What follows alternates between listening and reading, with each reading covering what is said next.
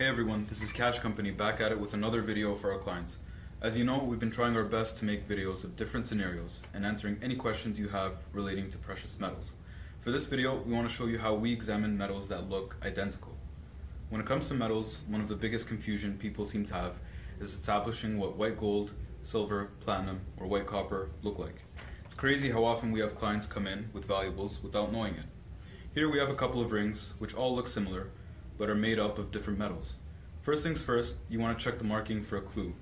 Gold will have a carat stamp, while silver will usually say 925 or STER for sterling. Platinum is the easiest to read, as it almost always will say plat.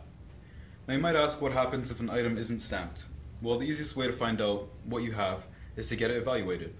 We use an X-ray device, such as this one, to check exactly what your valuables are made up of. For example, we have this ring right here, which isn't stamped. By running it in the X-ray, we can tell exactly what the ring is made up of.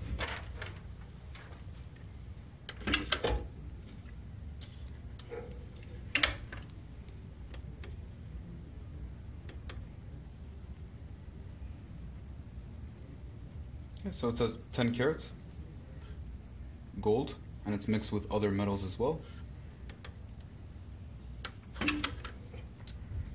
Here we have a platinum ring. Now, nice diamonds are usually put into platinum or white gold jewelry because it highlights its color. Over here we have some silver rings. Go ahead and put one into the machine. Okay. You can see AG for silver.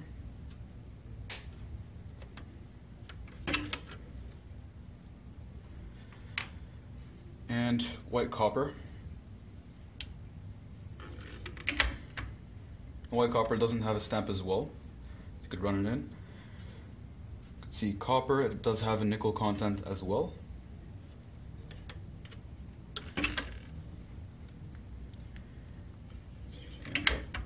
Hope this helps. Let us know what you'd want to see in our next video.